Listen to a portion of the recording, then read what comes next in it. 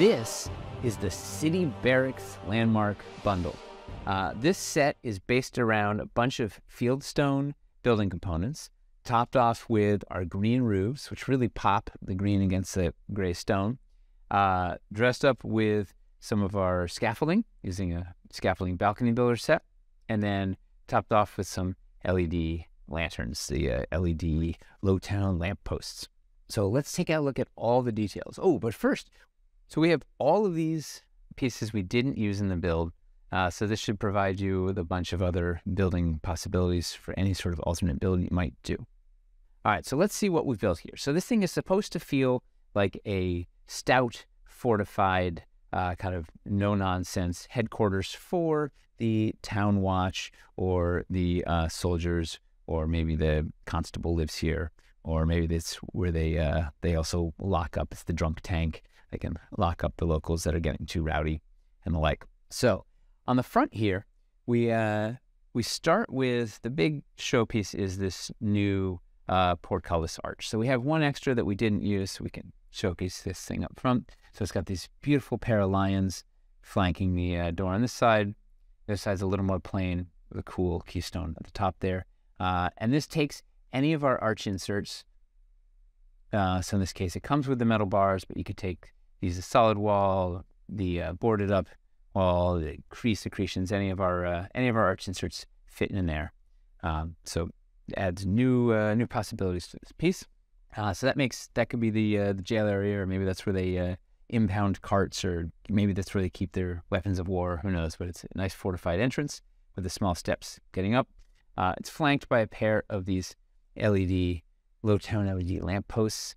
These have their own battery and switch and LED, so you can put them anywhere, not just in your city. You could put them in your dungeon, in your cavern. They look really cool anywhere and give a nice little spot of light. I should note that the floors that we're using here are not yet our remastered floors. So these are our original City Builder Fieldstone floors. We are remastering these as we speak. The prototypes aren't quite ready yet, but we are adjusting the texture on the outside so the sides of the floors will match the walls and the corner posts better. And we're popping biscuit holes in there, and we're cleaning up the insert holes in there so they'll take insert in the stairwell. So we'll show you those at some point during the campaign, but right now you have to look at the original fieldstone floors.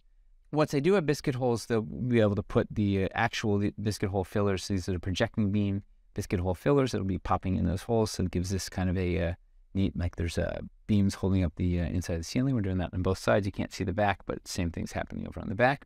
And then up above, top side here, we've got, these are the arrow slit walls, so it's a fortified position. You can start shooting at from there. And we've got arrow slit walls along all of this wall and up here. So sort of all the top around the back side here is all arrow slits everywhere.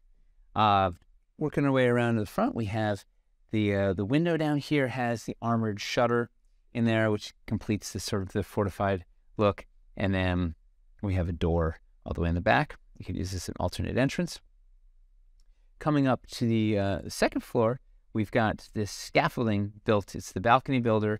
It'll be biscuited to the side of the building for security. Got a couple of those 4-inch planks. And then the back, we have the little, the 2-inch platform projecting cantilevered off the back.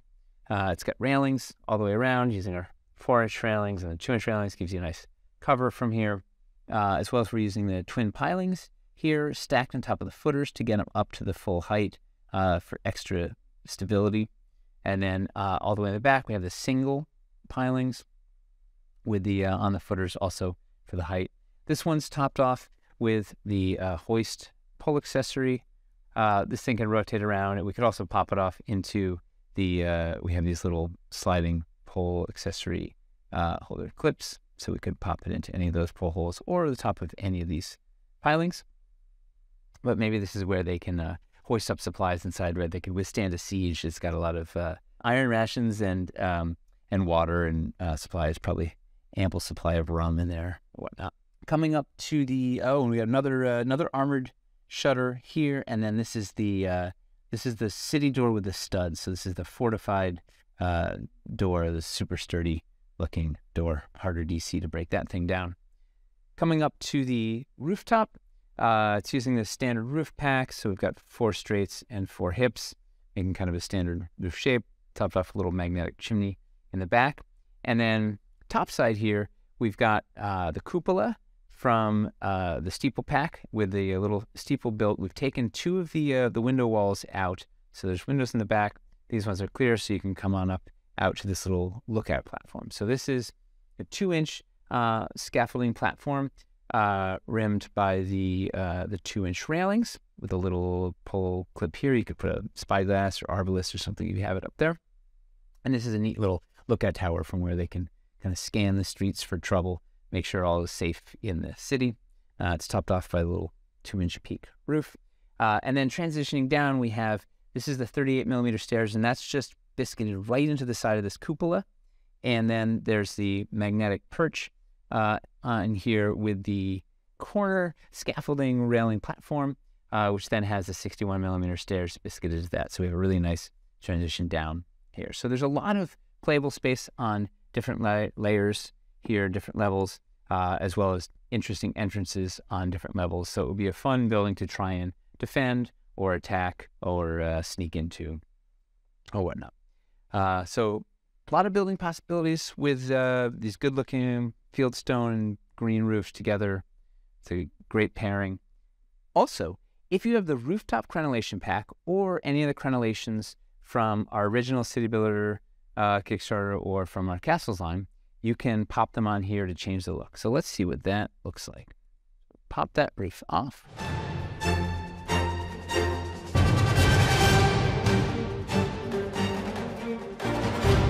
Now it really feels like a little miniature keep or a fully fortified barracks, a little outpost, something like. So lots of fun compatibility with the crenellations and the fieldstone pieces, and the scaffolding gives it kind of an extra fortified, right? It's like hoarding, like they've added some extra defenses onto their stone building.